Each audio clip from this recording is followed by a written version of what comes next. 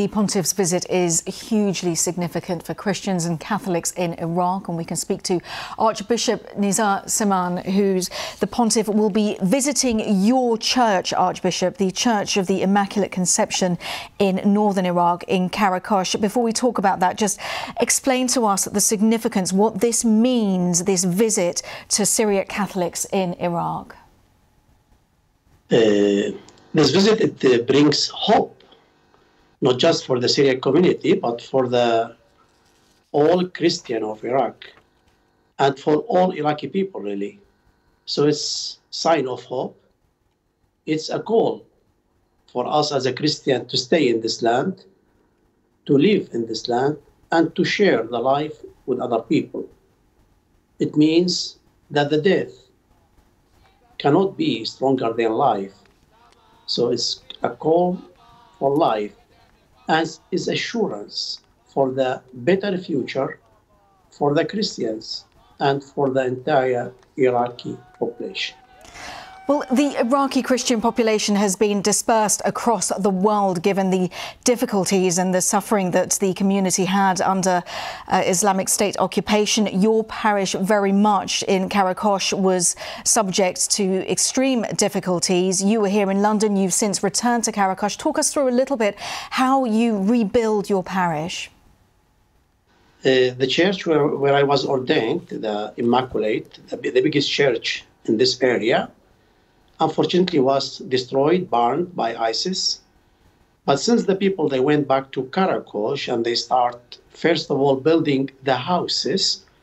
And then lately we start restoring this church. Fortunately, now this church looks like bright, welcoming and waiting for Pope Francis to enter, to be the first person to enter in that church after being restored. And this is a symbol of return to the normality. And really, it's encouraged Christians when they saw their churches is brilliant like this, encourage them to practice their faith and to stay in this land. So I assure you, now it looks like bright.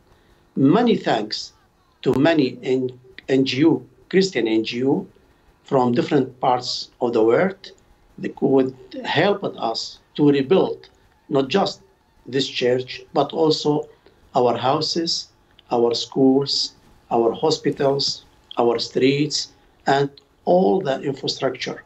We are building our city step by step because we want to stay here and we are thinking about the future. We are sons and daughters of the future, and we are going to work for it with all Iraqi people, sure.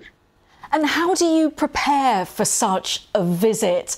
How have you organised for it? And of course, we've got to mention the COVID restrictions as well, which complicates everything. First of all, we are talking all the security measures regarding the COVID by obligating the people to put the mask and social distance. It's not easy to keep them because they are very happy to welcome Holy Father. They want to be close as much as they can with the Holy Father. They think it's a big blessing for them, and indeed it is a blessing for them. So, but we are trying to do our best in Qaraqosh and also in Erbil, because now I am responsible on preparing the big mass in the stadium of Erbil. It will be, we are expecting 10,000 people to attend this mass, so we are doing everything possible. We are, it's more than 1 month we are preparing for this event, cooperating with the local governments in Qaraqosh, in Mosul, and here in Erbil and Nankawa.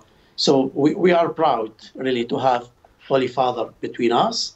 It's time of feast, and everyone is living this feast full of joy, full of happiness, and full of hope. So we welcome our Holy Father. He is a pilgrimage between us. He came to visit us, to show his love and to express his love for the Christians of Iraq, to say, I'm here, I'm with you. I know what happened to you. I know how much you suffered.